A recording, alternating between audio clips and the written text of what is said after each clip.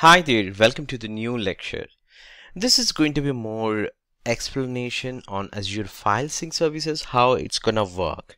And we will deep dive how this is gonna work, and later point we will jump into the demo. So let's begin to understand the tradition way.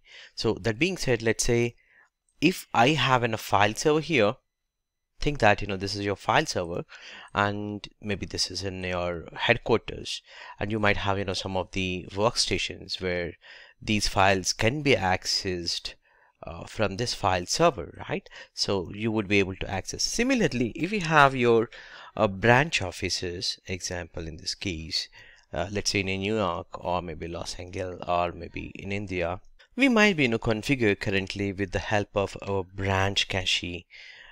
With the branch cache help, maybe from here the files will move here to other branch offices. Similarly here also, if one files are changed, that gets replicated with the technology called a replication method. So the replication might be taking care with some other we call it as the either DFS namespaces, or maybe you would use a branch cache.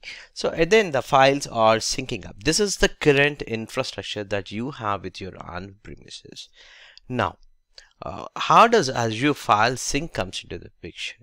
So when we talk about the Azure File Sync, within this same structure, you would actually have in between something called Azure, and this Azure or the cloud provider will come into the picture. So what would happen is technically the files will be replicated two-way to Azure cloud, maybe in this case maybe a storage service or maybe file sync services. So there could be some agent that would actually we would install on the on-premises file server space, and that gets automatically synced to cloud. So the files, as put it on your file servers, that actually goes to the Azure cloud. So that's how it's gonna work. So I'm just giving you a rough idea how this actually works as a technology, right? So these branch offices, let's say it doesn't need to go to the file server also. If really needed, it can actually pull it from directly from a Azure cloud, or if it is a frequently accessed thing, then the files will directly come from your local machine. So in a cloud, it knows as an intelligent that if files that are frequently asked by these client machines or the users will keep it on a local server.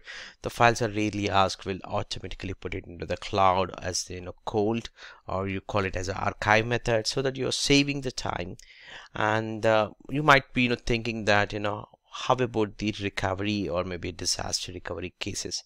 It's simple, because you just have to spin up one more server, and within that server the specific agent, we call it as a Azure Sync agent, and if you install that agent, you could build the entire infrastructure in a no matter. Actually it takes a couple of minutes time to build the entire infrastructure ready.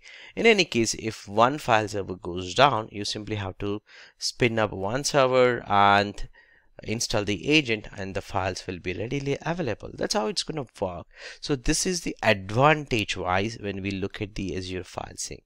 So we will deep dive the things that how to configure all of that stuff.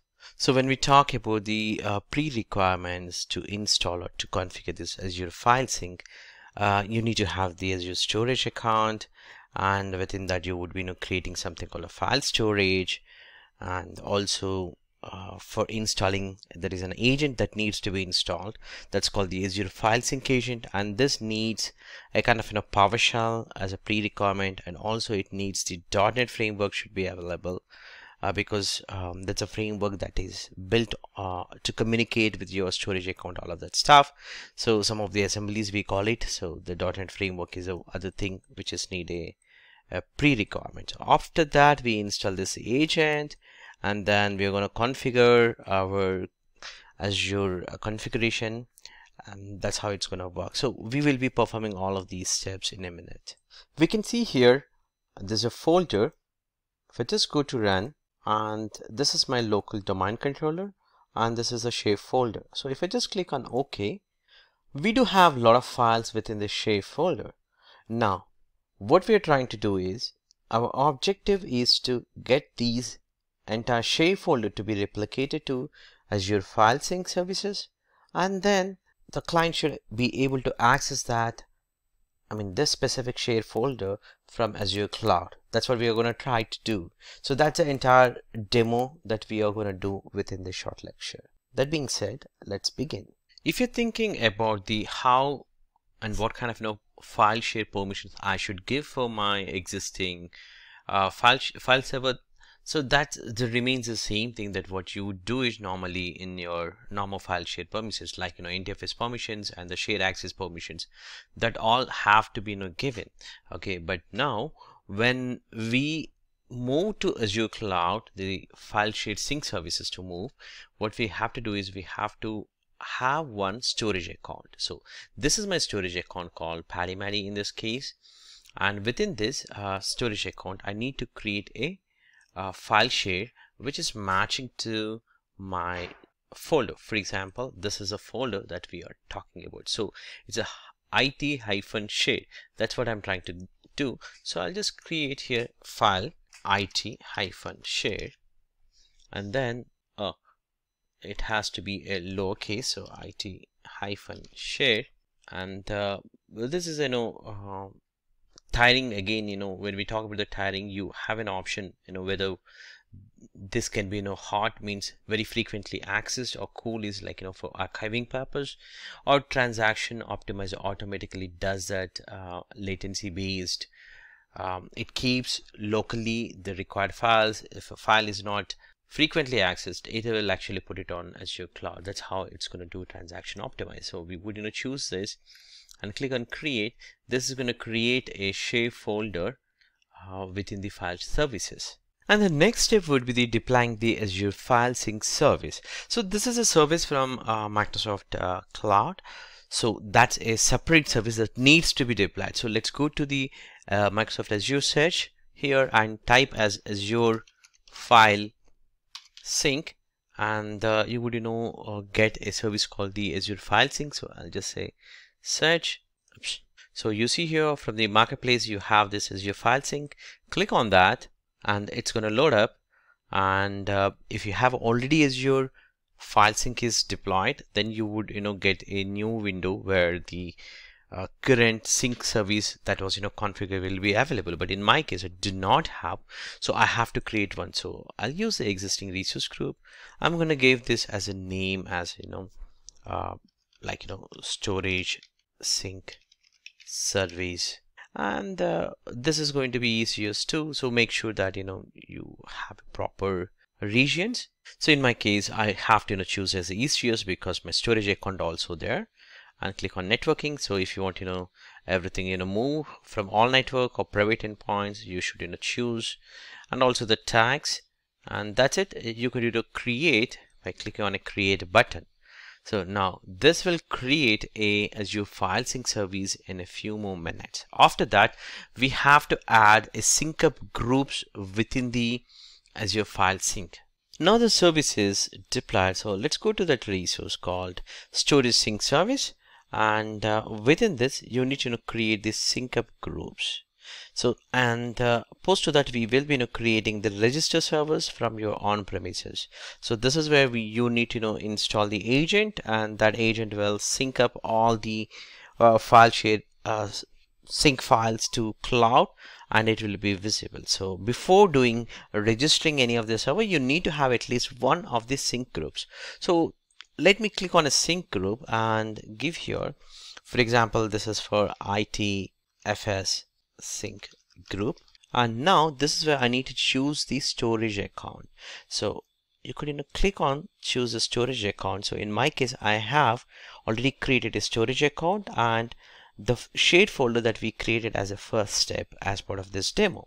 So I would choose here that file share also and click on create. So now what would happen is this sync up group consists of a share folder, and within this sync up group, whatever the sync folders are there, by using these registered, all that locally on-premisely available files get synced into this sync group, and sync group consists of a shared folder that was mapped to Azure storage account to a shared folder, right? So that's how it's going to work in the back end. So that being said, let's wait for a second to complete this, and yeah, it's completed. Now we will go back to the register service. So within this register service, you have an option to download the agent. So in my case, this is my file server 2. That's why I'm going to download this file sync agent by going this web page and click on download. This is offering 64-bit and for Windows 2012 R2, 2016, 2019, or whatever that case is. So in our case, this is a 2019, so I'll choose this one and click on next. That would download the agent, and this is a simple agent, and install the agent. And this is the Azure agent that will work for your storage sync, and we call this as the storage sync agent, and this is default. Accept. In case if you have a proxy, you should be configuring your proxy settings to communicate. And this is more interesting point. Let's say these agents always keep on introduce the new features, right? So these things in the past we used to uninstall and reinstall the agent, but now what Microsoft has taken as considered as a feedback is they are gonna update as part of the Windows update these agents also. So that's a good and new thing. So let's use that Microsoft update option so that it gets automatically updated. And now you have an option for automatically update when you want to update automatically. So that also you should choose the options just in case if you want to update the agent on a specific day and time. The installation takes a minute or so. Once the agent is installed, you can close the wizard by clicking on a finish button. Now you have an option with the agent update option. So the file sync on this agent is up to date. Click on OK, and as soon as the agent is installed, it will ask you to register this agent with the Azure File Sync Server, so which is a service which we hosted in Azure cloud, right? So for that, how would we do is to here the agent should come up. So that's the first step. What we have done is we downloaded and we installed. After installing, we have to follow this specific link to get the server to be contacted with your storage sync service. So in my case, I have Azure cloud. This is a public cloud, and in case if you have any China cloud or US government or German cloud, you should be choosing based on your cloud environment. And I would simply click on sign in. In case if you're a CSP, you should be able to use even CSP specific. So I'm just entering my account and click on sign in with the password, user ID, and it would go and pull that configuration for you. And so in my case, this is the account. And now it's going to pull up all the available subscriptions and my resource groups and the storage account, and click on registered so that it's going to register with that. So this is a storage sync service what you're seeing here, and this is the resource group. So you see here, this is a storage sync service is the name that we have given, so that's why it's coming up here. In a couple of minutes you will see it will actually check the smoke test of the network connectivity, and also it gets registered automatically. All you have to do is just close that window, and if you just click on refresh here, you might see here a server is online. Now when you go back to your sync groups, so this is a sync group and this is the register server that is available as online here. So now from the sync groups, you can click on a sync group and click on your sync group, and this will actually list all the shares that you have created. So this is a share that you have created, right? So you should be able to add the server that is, we just install the agent. So click on add, and it will show the register server and the path of the server share that is locally available. So if you see here, it is actually under IT shares, right? So if I just go to C drive and my share folder, IT share, so this is the folder that is I have shared locally. So this is a name, so I'll simply go and here I'll give as the local. path of the server, and you see here we are going to work on the cloud tiering, all of that in the upcoming lectures. But for now we are not going to do these things in this demo, but that's for other sections where we're going to manage more about the Azure File Sync and configuring, managing Windows File Server shares or different sections. But click on create. This would do the configuration, and it will start syncing in the backend all the files that are available on that local path to upload to your Azure Storage account. It just completed the process of service endpoint creation. However, it's still in the pending state of updating, meaning in a couple of minutes, once this is in a green state, you will have all the files on your storage account. So we'll wait for a second. Now the status showing as a green, that means it has stopped the replication, meaning all the files has been from on-premises to cloud, it's moved. So let's go back to the storage account. So this is a storage account.